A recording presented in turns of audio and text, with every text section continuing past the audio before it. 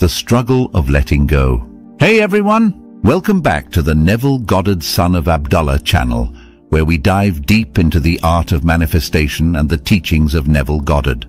Today I want to talk about something that I still struggle with from time to time: letting go. If you've ever tried to control every little detail of your manifestation, only to feel frustrated when things don't go as planned, you're not alone. I've been there too. But here's the thing, the art of letting go is crucial to manifesting more of what you want. When I finally learned to relax and live in the end, my manifestations started coming faster and more effortlessly. Understanding the law of assumption. Before we dive into the specifics of letting go, let's revisit the foundation of all manifestation work, the law of assumption. Neville Goddard teaches us that whatever we assume to be true becomes our reality. This means that the key to manifesting what you want is to live as though your desire is already fulfilled. But here's where it gets tricky. How do you hold on to this assumption without clinging to the outcome? Assuming the end state isn't just about positive thinking, it's about embodying the feeling of your wish fulfilled. But when we try to control every aspect of how that manifestation will unfold, we actually disrupt the natural flow of the universe. It's like planting a seed and then constantly digging it up to see if it's growing. We have to trust that once we've planted the seed, it will grow if we just let it be. The paradox of control. Here's the paradox.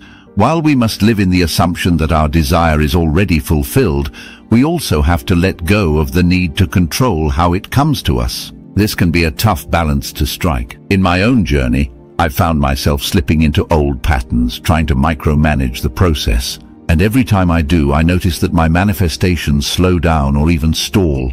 The truth is, the more we try to control, the more we signal to our subconscious that we don't actually believe in the inevitability of our desires. This doubt creates resistance, which blocks the very thing we're trying to manifest. Letting go doesn't mean giving up. It means trusting the process, knowing that your desire is on its way. The science behind letting go. Let's bring some neuroscience into the mix. Studies show that our brain is most effective at problem-solving and creative thinking when we're in a relaxed state. When we're stressed or trying to force an outcome, our brain goes into overdrive, which can actually inhibit our ability to see opportunities and solutions. By letting go, you allow your brain to enter a more relaxed state, often referred to as the alpha state. This is where your subconscious mind is most receptive, where ideas flow easily, and where your assumptions can take root and grow. So when you find yourself stressing over how or when your desire will manifest, remember, your job is to focus on the end and then relax into it. This is where the magic happens, the role of faith in letting go. Faith is a big part of the letting go process. Neville often talked about faith as the substance of things hoped for, the evidence of things not seen. But faith isn't just about believing in something without evidence. It's about trusting that the evidence will come as a result of your belief. When you live in the end, you're acting on faith. You're assuming that what you want is already yours, even if you can't see it yet. But to truly live in this state, you must also release the need to know how it will come to pass. Faith and letting go hand in hand. You can't have one without the other. My personal experience with letting go. I'll be honest, letting go hasn't always been easy for me.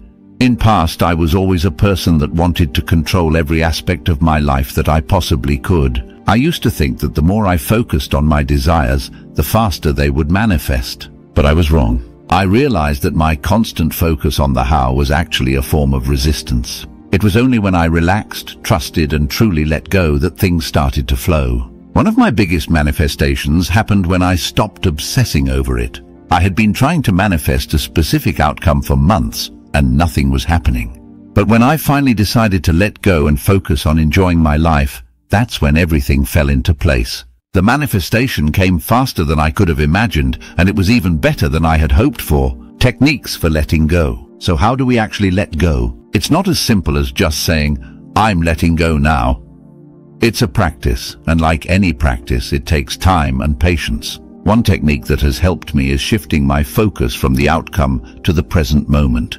Instead of constantly thinking about my desire, I focus on what I can enjoy right now. Another technique is to use affirmations that reinforce trust and letting go, like "I trust the process" or "everything is unfolding perfectly." By repeating these affirmations, you're reprogramming your subconscious to relax and let go of the need to control. The power of visualization in letting go. Visualization is a powerful tool in the manifestation process, but it's also a key to letting go. When you visualize, you're not just daydreaming, you're training your mind to live in the end. The more vivid and emotional your visualization, the more real it becomes to your subconscious. After your visualization, instead of clinging to it, release it. Trust that the seeds you've planted in your mind will grow into reality. Visualize, feel it deeply, and then let it go, knowing that it's already done. Signs that you've successfully let go. How do you know when you've truly let go? One of the biggest signs is a sense of peace. When you've let go, you no longer feel anxious or impatient. You're content knowing that your desire is on its way, and you're no longer fixated on when or how it will arrive. Another sign is that you start to notice small manifestations, little signs that the universe is aligning to bring you what you've asked for. These synchronicities are a reminder that your desire is unfolding perfectly, even if you can't see the full picture yet. Overcoming the challenges of letting go. Letting go isn't always easy, and there will be times when you feel the urge to control the outcome. When that happens, remind yourself that your job isn't to figure out the how.